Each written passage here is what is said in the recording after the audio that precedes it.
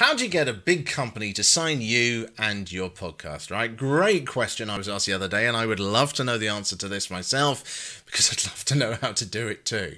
So I did the usual thing that I do with this project, and that was to have a look at some research and see what other companies do, and the big companies in particular do. So I started off with Gimlet, perhaps as usual, because I think they are a really good example of the modern podcast company who's really hit the big time. So if you look at their first signing, which was Reply All, that was the first one they got. And the presenters of that, PJ Voigt, Alex Goldman, and Emmanuel Drozzi, all came from public radio. So they were experienced broadcasters. And the show came from a show which already existed called TLDR on WNYC, which is NPR.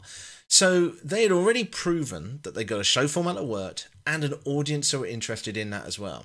Let's take another one. Wendy Zuckerman, who presents Science Versus. Now, she had a career. She was an experienced person in media with ABC Television Australia.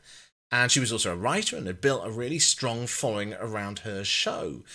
One of the things that Gimlet actually said when they signed her up was they said that she built such a great following herself that all they really needed to do was to help boost that marketing that she was already doing, so that she could focus on the show and the content, and they could help her to reach that whole other level.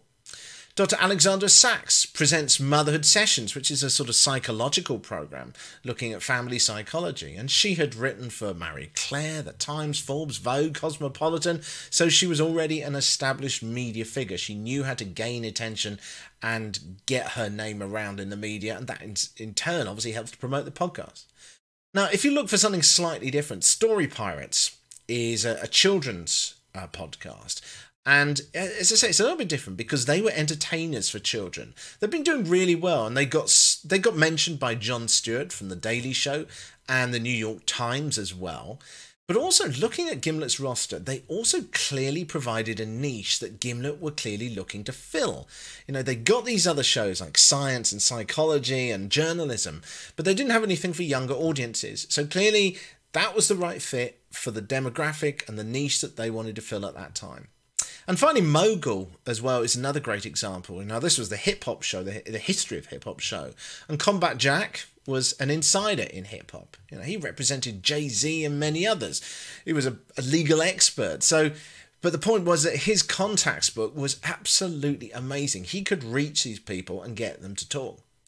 So the CV that you need in order to get signed up by one of these big podcast production companies at the absolute top end is pretty intimidating. You know, if you think about it, what do we need from a list? We need a proven record, a contacts book that no one else has, like with Combat Jack there, proven ability to present and generate media attention, followers who engage with you and you have a real relationship and real connection with, a niche the company is looking to fill. You may have the most amazing show on earth, but if they don't need that filled in their slot at the moment, they may not be interested at all.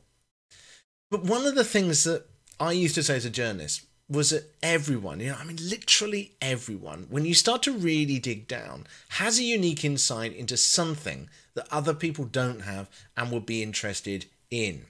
And as I say, the more interesting that is to other people, and the more you can express that in an interesting way, then it would actually be you and not a celebrity who would be best placed to deliver that content.